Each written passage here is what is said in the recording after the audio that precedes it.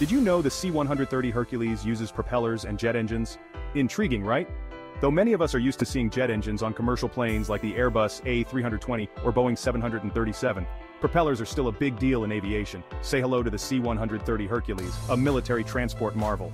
This beast took its first flight in 1954 and has been a U.S. Armed Forces staple ever since.